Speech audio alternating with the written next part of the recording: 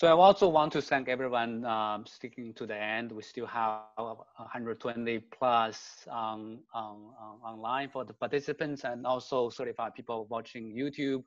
As I mentioned at the very beginning, this is obviously our first time to host the CCAT Global Symposium online, and because of the COVID-19 pandemic. But I think so far this is a very successful event. As Francine mentioned, in the morning we have 200 plus participants and plus 70, 80 people online watching YouTube. And even to the end, we still have a lot of people participating. So I hope you learned. In today's presentation, we discussed many issues from technical challenge, legal reliability issues, and security privacy concerns to public acceptance, infrastructure support, and I really enjoyed the discussion today. We also have two wonderful keynote speakers and two very good presentation from the CCAT researchers. So, now we are at 2020, and for automated vehicles, starting from Google's Google Car in 2009, I thought we have 10 plus years of development, and I like to just to reflect a little bit in terms of what we have done as a community and what are the paths forward. And I think today's discussion so far has given us a lot of insights in terms of what's happening and what we are going to do in the future.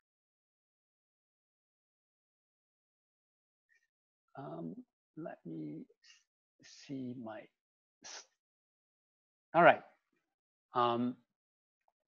So in the past 10 years also, if I put it into Gartner's hypercurve on emerging technologies, 2010, that was the first time automated vehicles really appear on this curve.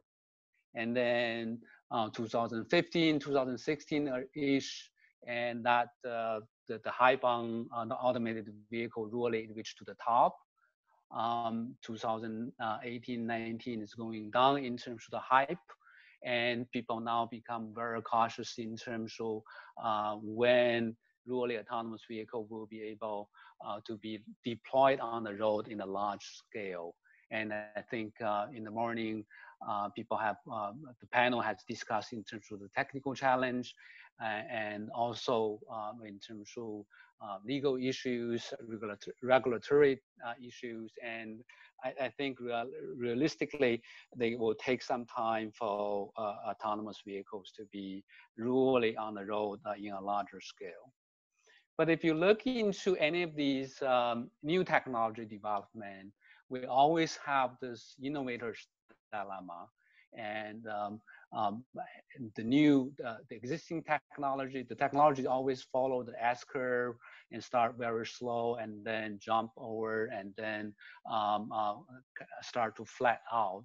And then the new technology, when it's being developed, the performance is usually worse than the existing technology, but if you don't invest those, then you're gonna lag behind in terms of the new technology. And so, so people have to really invest in the new technology to be catch in the wave. Same thing for autonomous vehicles. What we see autonomous vehicle now in terms of the performance, I think it's particularly in terms of automated driving systems. If you look at the driving performance, it's obviously is still lag behind in terms of human-driven vehicles. But that's what we have to focus.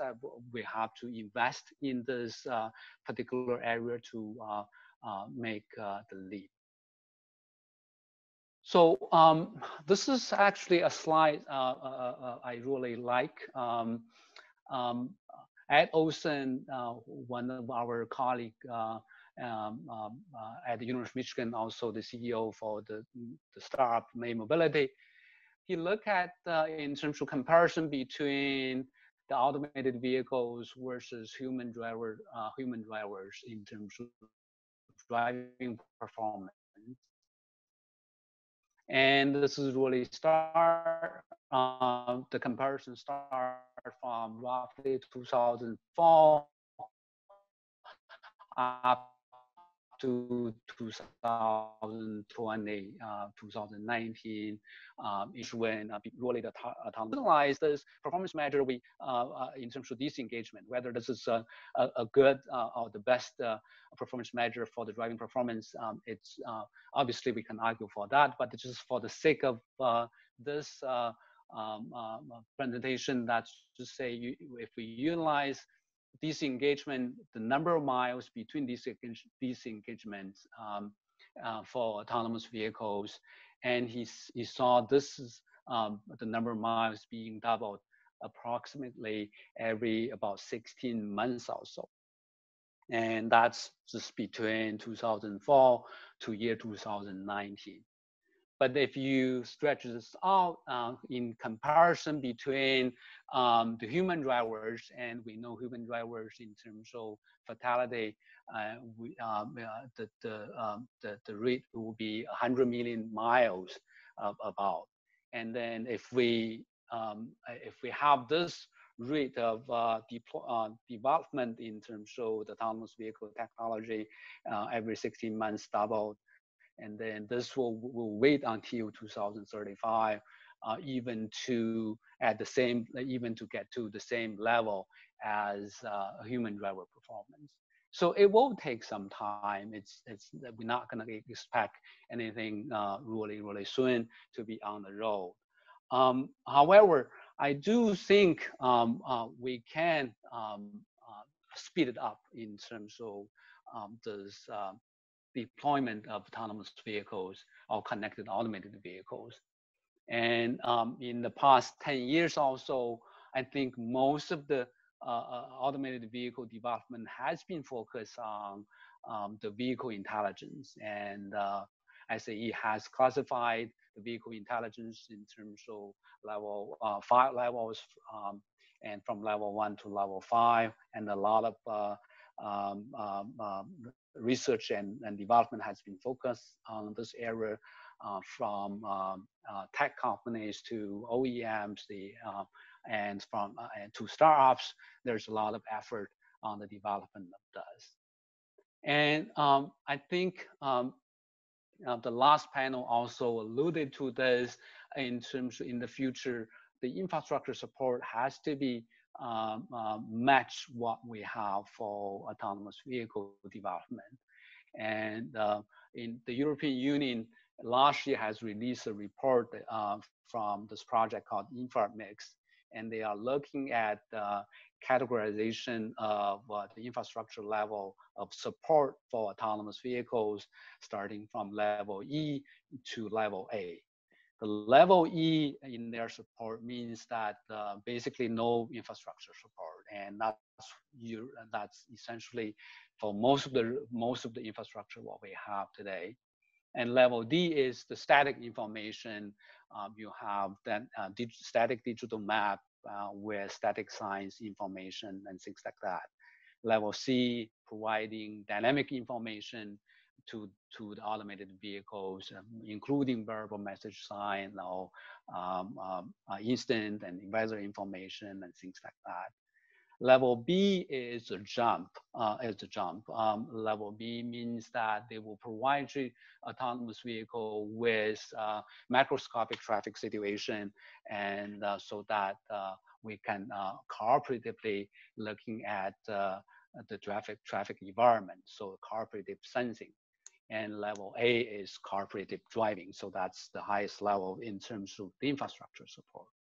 And when this has been discussed, and there was always a question that where does money come from? And this obviously involve a lot of infrastructure investment and it's very difficult to come with this large investment on the infrastructure. But I think in the future, that for the cooperative transportation system, the ecosystem is changing. There's new industry is emerging. Scott Shogun actually alluded to it in the last panel in terms of the data services. So if you look at the current ecosystem, really is starting from the end user to purchase vehicles and operate that vehicle on the road. And we already see mobility service like Uber, Lyft, and communication services to a certain extent is already there in terms of the cell phone services. But I think in the future with 5Gs and CV2X, and we will see more and more investment on the infrastructure, and then the support from infrastructure in terms of the data, necessary macroscopic situational awareness data, and even to a certain extent, cooperative driving will be there. So I think in the future, this new industry or a new set of companies that can provide a cooperative system data service are emerging, and I think that's an area really deserve a lot of investment. And I also realized that just recently, MDOT has released a new RFP on connected automated vehicle corridor, calling for master developer on such corridors to support automated vehicle, connected automated vehicle deployment. And I think that's a very, very smart move. And in the future, not just to support automated vehicles, it's important not just not only to provide better lane markings and signs. It's also important to provide useful data, cooperative sensing, cooperative driving data to automated vehicles. So I think in the future, not only for the smart transportation system, not only we will have smart travelers, smart vehicles, smart roads, smart cloud, and all these things together, and it will be what we call the smart transportation systems. So so that's my last slides in terms of my sort of hindsight related with last 10 years with connected automated vehicle technical development. And the last two things I want to mention, one is we do have one special seminar will be presented by Professor Siqian Shen from the industry and from Industrial and Operations Engineering Department of University of Michigan, and she's going to discuss transportation and logistics in a COVID-19 era. I think this is a very timely topic, and you can register for the seminar at CCAT COVID.eventbrite.com. And last not the least, I really want to thank the CCAT staff members, Calvin and Debbie and Francine, for putting together this online event. We were hesitant at the very beginning when we have the situation but eventually we were able to move this 2 days in-person event into a one-day online event, and I think this is very successful, and hopefully you all learn from it. I want to give them a virtual round of applause. Thank you very much, and I hope we see you in next year's CCAT Global Symposium. Again, thank you, and this concludes today's Global Symposium. Thank you very much.